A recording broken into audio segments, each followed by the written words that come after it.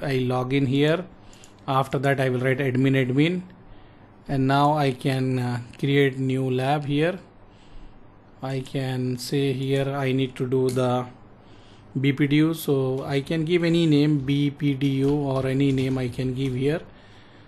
So I give BPDU. I need 2 switch, so EVNG we take the 2 switch. This is the switch, this one, so I will take 2 here. So I will put here just 2, and here I can give any name here, and here icon I can change here. So icon we can put anything here. Let me connect here, okay, and then connect this like this. I can connect more than one link here.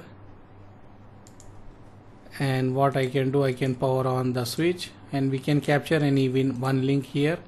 If you want to capture, just right click and click capture. Here you can see which link you want to capture. Example, I want to capture this E0/1. So I power on the E0/1. You will see here the information here, whatever is coming. STP, you can see this is a BPDU they are sending. If you see, this is a configuration. You can see config is written